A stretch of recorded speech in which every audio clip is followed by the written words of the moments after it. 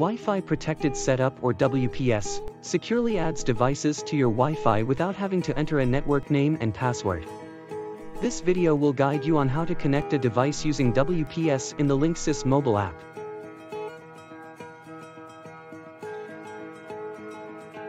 Just some reminders before you use WPS. The device that you want to connect must also support WPS. Also, WPS is not available on the following instances. First, when your security mode is set to WEP. Second, when MAC filtering is turned on. Lastly, when Wi-Fi broadcasting is off.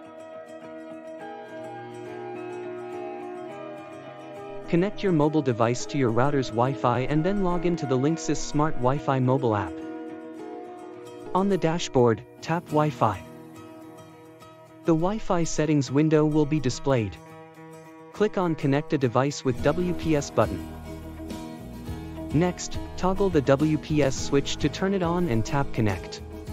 It may take up to 2 minutes for the WPS pairing to complete. Be sure to push the WPS button within 2 minutes to connect your device. After the 2-minute timer, check if the device is connected to your Wi-Fi. Once it's connected, the device name will appear in the Devices section of the Linksys app. Tap the refresh icon if needed.